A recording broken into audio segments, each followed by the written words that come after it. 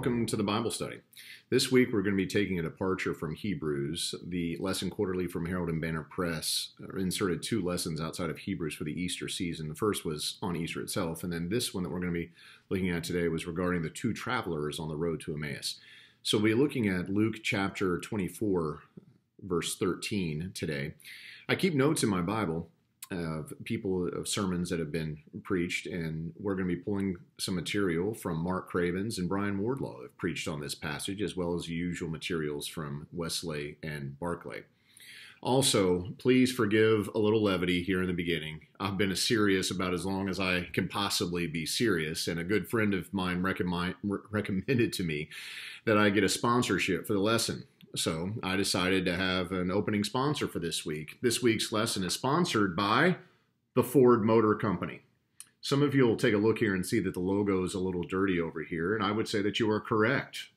That's not unusual because Ford trucks work. Just a bit of fun here. There's a strong contingent of fellows in our church that are General Motors supporters, and we have a bit of fun every now and then giving each other a hard time about our selection in trucks. It's at this point in the story where somebody outside of our conversation would yell something, "What about Dodge?" or something along those lines. And we would all look at him and explain to them that they didn't buy a Dodge, that they actually bought a Cummins. And they would nod their heads in acknowledgement. And if you bought a Dodge with a gas engine in it, I don't know what to say to you, and I'm sorry, but I can't help you. So also, most of the truck stories happen in the parking lot outside the church. You'll hear how somebody pulled 3 trucks out of the mud this week, and you glance over at their pristine, clean truck, and suspicions arise. So I like to take people back into the sanctuary and have them repeat their story and ask for the details. And it's at that point that revival usually breaks out, and people confess their beautiful trucks have never even seen a gravel road, and they don't even own a tow strap. Well, I hate to admit, but that experience is from my own life. I actually did pull my brother-in-law's Dodge diesel Cummins truck out of the mud at one of his work sites. My other brother-in-law went in after him first before I had gotten there with his Chevy and got his Chevy truck stuck as well. So we happened to be down for the weekend, and I pulled the Dodge out with my Ford Ranger 4x4 V6. Yeah, serious insult to injury. My other brother-in-law refused to allow me to pull him out and made the Dodge do it that I had just pulled out. He knew he'd never hear the end of it if he allowed me to pull him out. So what I neglect to tell most people is that we had just enough tow strap for my truck to sit all 4 tires on an asphalt parking lot, so I had good traction when I was able to pull them out. But as far as I'm concerned, that's an inconsequential fact that isn't really germane to the story. And no, I did not own a tow strap at that time. I miss all of you. I miss the gathering of the saints, but not for the fun stories told in the parking lot, but for the life-changing ones that are told in the sanctuary. And that's what we're going to talk about today. We're going to talk about the sunset road that turned to dawn on the road to Emmaus. So we're going to start reading in Luke chapter 24 and verse 13. And behold, 2 of them were going that very day to a village named Emmaus. I'm going to pause here for a minute and ask you where these gentlemen were. Now, you're going to answer, obviously, on the road to Emmaus, but more importantly to me is where they were not. They were not in church when this experience happened.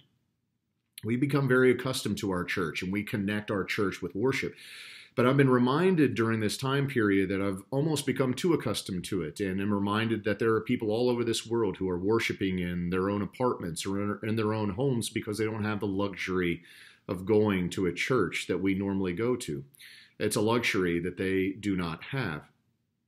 So it's interesting to note that these gentlemen had this experience with Jesus on a road while traveling, which was 7 miles from Jerusalem.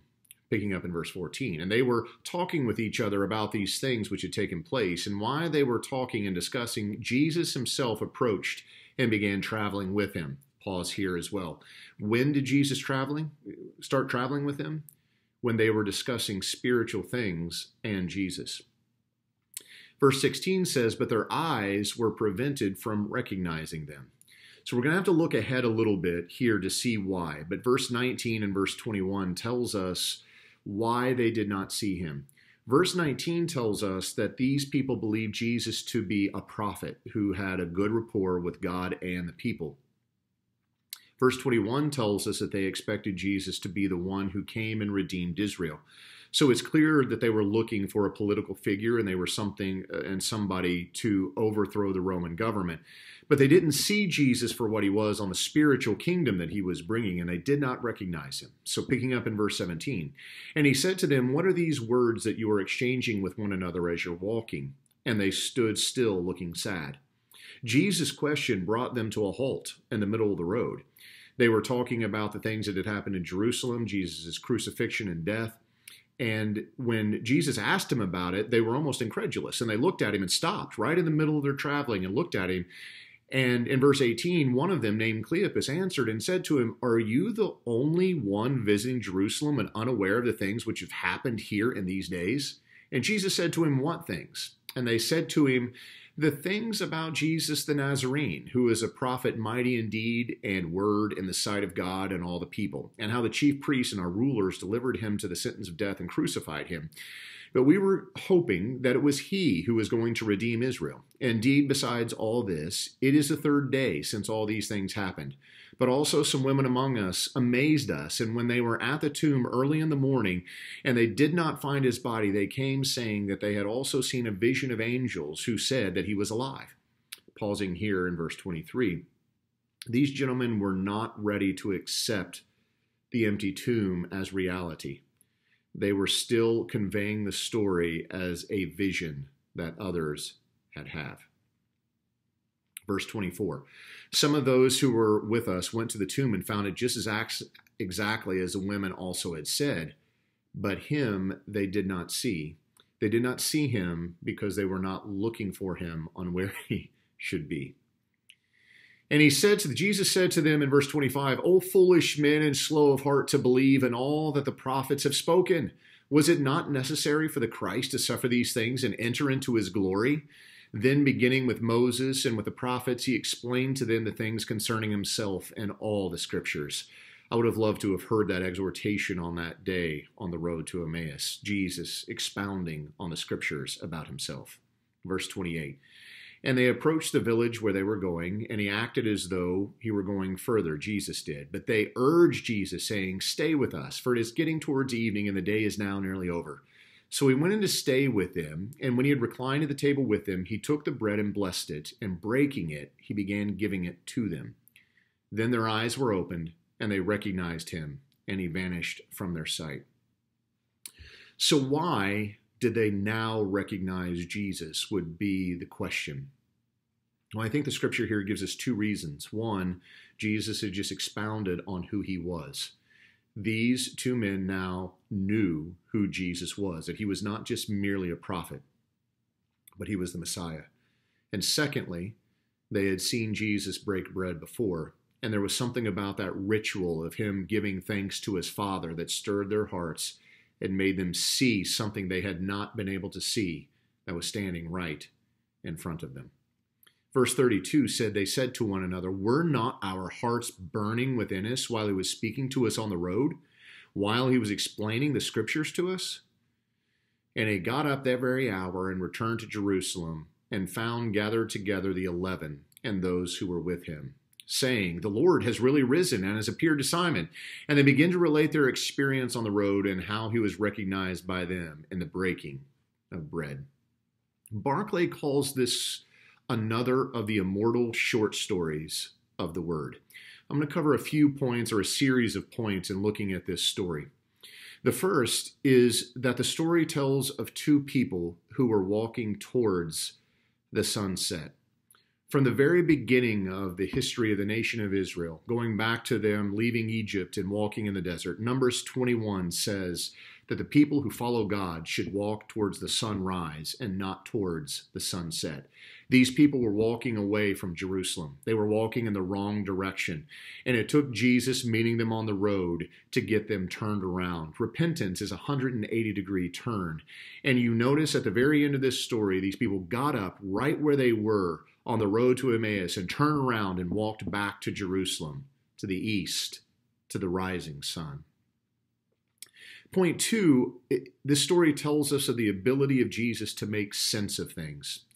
These people had put all of their hopes, dreams, goals, desires, and ambitions in Jesus. And they had seen all of those hopes, dreams, and ambitions crucified on a cross and sealed in a tomb. And they could not make sense of any of that.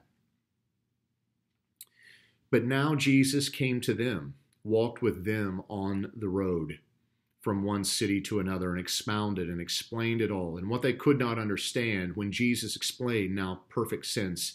And he asked them, did you not know that the Christ had to suffer before he could enter his glory?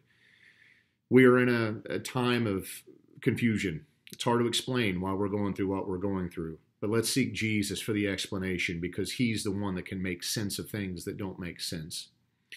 Third, it tells us of the courtesy of Jesus. You have a gift. It's called free will. And you can make any choice you want on this planet Earth. These men were traveling with Jesus, and Jesus was telling them stories, and Jesus made to go on and leave them behind. But they asked Jesus to stay. And it made all the difference for them, because when they asked him to stay and he broke bread, they saw who he was. Your free will. You can use it to invite Christ to enter into your life, or you can use it to allow Christ to move on. And the choice is yours. But I ask you today to use it as the men on the road to Emmaus used it, and invite him in. Fourthly, it tells us how he was known to them at the breaking of bread. I want to be clear here that we're not talking about the breaking of bread as a sacrament. We're talking about an ordinary meal in an ordinary house with an ordinary loaf of bread. Nothing special. And it was then, in that ordinary circumstance, that Jesus was recognized. It has been suggested, some would say, that these men may have been there when Jesus broke the bread and performed the miracle at the feeding of the 5,000, and he may have done something similar here. But whatever you want to believe, or however you think along those things, clearly there was a ritual that Jesus had about breaking bread and giving thanks to his Father. And we begin to understand that it is not only at the communion table that we are with Christ, but we are with him at the dinner table as well. He is not only the host of the church, his church, but he can be the host of your home, your ordinary home. And that's what we're asking for now. We've been outside the congregation in the formal church house for a long time, but Jesus wants to break bread in your house. He's the Lord of the communion table, and he can be Lord of your dinner table as well. Fifthly, it tells two people of who, when they receive such great joy, they hasten to share it. It was a 7-mile journey back to Jerusalem. They didn't wait. It was late in the evening until the next day when they were rested, but they got up and left immediately. The Christian message is never truly ours until we share it with somebody else. Sixth, the story tells us that when they reached Jerusalem, they found others who had already shared their experience. It's the glory of the Christian life to be able to gather together with a fellowship of the saints and share your stories. And that's what happened there back in Jerusalem. Lastly, I would say that it tells us of the compassion of Christ, that he appeared to Peter. Peter's story has tragedy in it, and Christ ending, and he struggles towards the end. But it is Jesus who seeks out Peter and has a conversation with him. And I think it's one of the great points of this story that Jesus went and appeared to Peter. So looking back at this story, we can say that the experiences of these two disciples is a paradigm for the experience of many subsequent Christians. They're discussing the significance of the reports of Jesus' resurrection. And according to their summary, they knew that Jesus was a prophet who was killed by the priests. But they regard the reports of an empty tomb as a vision. I want to tell you that Jesus' resurrection is more than a report of a vision. The resurrection becomes a reality to these disciples through two experiences. One, it was the Christ-centered interpretation of all the scriptures, Jesus expounding on the Word of God. And secondly, it was the breaking of the bread. So this story tells us how Jesus Christ is going to be known to the world. One, it's you expounding the scripture, starting with Moses and going all the way through and explaining the story of the Messiah. But secondly, it's you doing that at your dinner table in ordinary circumstances. And that's how the message of Jesus Christ will be spread. My road, and at the end of that, when you look at it, when those two things are accomplished, it's the church where we go to expound on what has happened at our own dinner tables. So my wish for you is that you have an Emmaus Road experience in your own home. And when you come back to church, you tell us what it was like to meet with the Lord while you were away. Verses 33 and 35, 33 through 35, tell us what church is supposed to look like. And when they got up that very hour and returned to Jerusalem, they found gathered together the 11 and those who were with them, saying, "The Lord has really risen and appeared to Simon." And they began to relate their experiences on the road and how he recognized them in the breaking of bread. Church is where you go to tell your heart-burning experiences that you had while out on the road. Can you imagine sitting in that room and hearing the stories of how the Lord met with Simon, Peter, and Luke, and John, and James, and all the rest? But it wasn't just them that got to share their stories. Cleopas got to share his story as well. Can you imagine the strength in your Christianity that you would have when you would leave that place on that day? How much hope you would have that Christ is working in all the lives of those around you? And that's what church is supposed to be, friends. You are not supposed to come back to church to worship God. You are supposed to come back to church and tell all of us how you have been worshiping God, how your heart burned within you in your backyard, and how you expounded the scriptures and shared the word of the Lord at your own dinner table. Right now we're on the road. We're locked out of the church because of a stay-at-home order because of coronavirus.